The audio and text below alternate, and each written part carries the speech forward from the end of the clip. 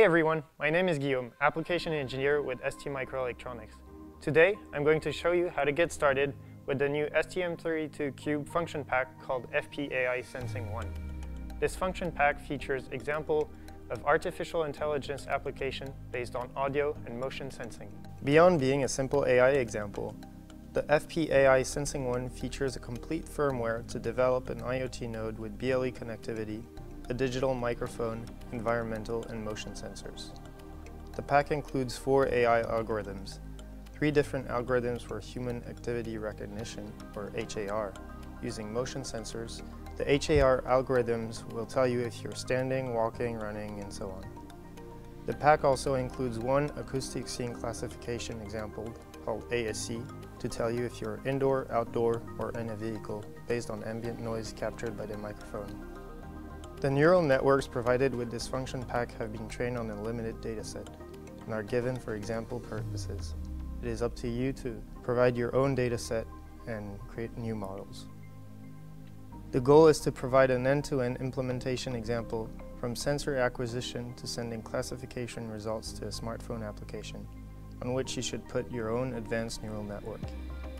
All AI libraries included in this pack were generated using CubeMX and the X-Cube.AI extension from pre-trained Keras and Lasagne models.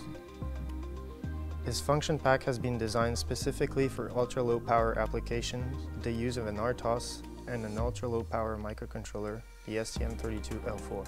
It is compatible with the STBLESensor smartphone app, available for both Android and iOS.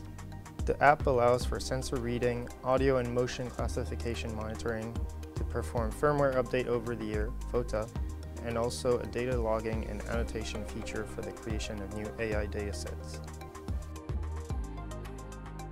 To run this example, you'll either need a sensor tile development kit with a spare Nucleo board to program the tile, or you can also use a Nucleo L476 board with 3 different expansion shields. So a USB and MEMS microphone expansion shield, a Bluetooth expansion shield, and an environmental and motion sensing expansion shield.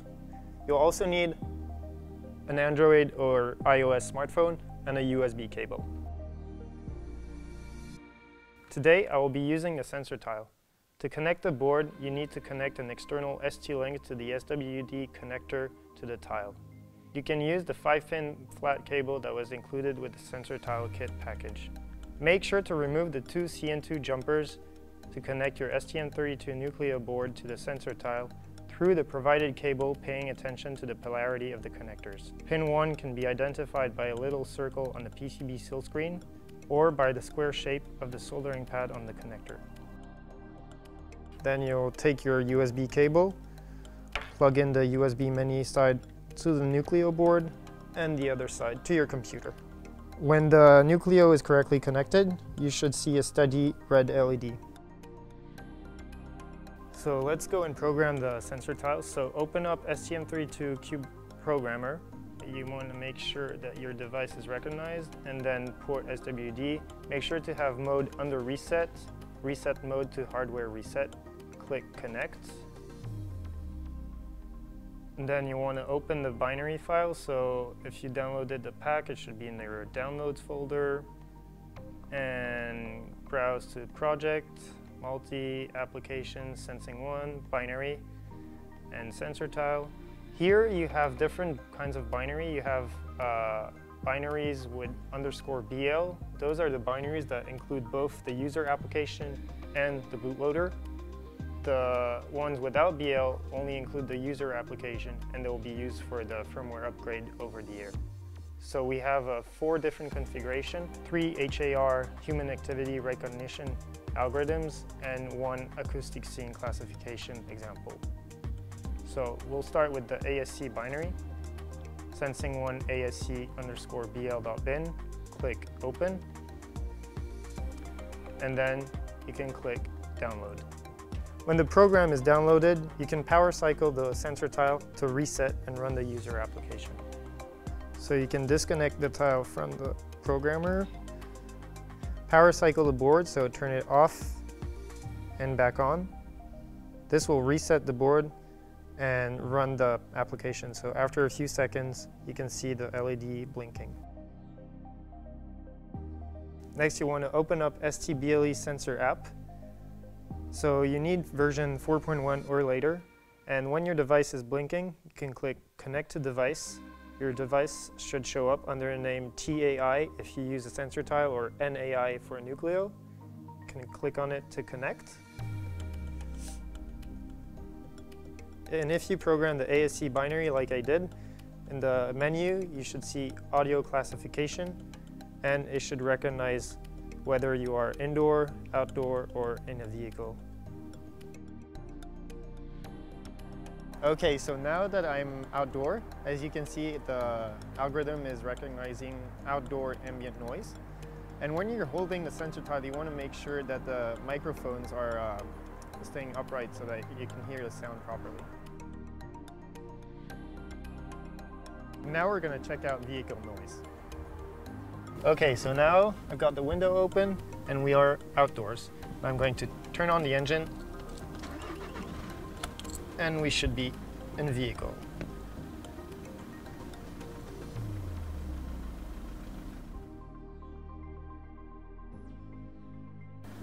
To run a firmware upgrade, we're first going to load the binaries onto the phone so that the phone can then send the binary to the sensor tile.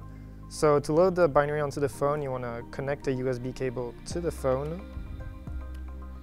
And then when the cable shows up, click on USB for charging, switch to file transfer, and then you should see a phone that shows up under My Computer. So you want to copy the binaries that we used previously, but the ones that do not have _BL, so we want to use ASC, IGN, and GMP.bin. I'm using a Nexus 5, go to internal storage, and you can copy them anywhere you want. Next, you can disconnect your phone, and that's you ready to go.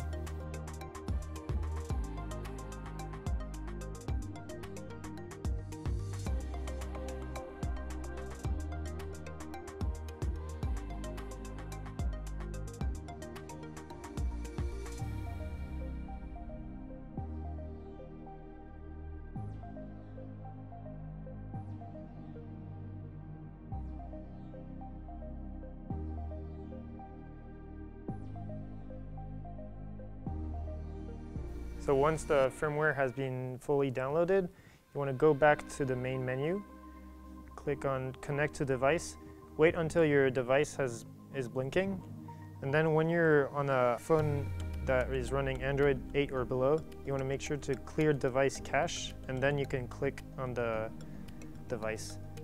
This is to make sure that the new characteristic is recognized by the app. Then in the menu, you should be able to see activity recognition, and you won't see acoustic scene classification anymore. So click on activity recognition, and now you're on the activity recognition menu, and you can play with the tile. So now if I grab the tile and if I start walking, it shows that I'm walking, and if I start running, I'm running.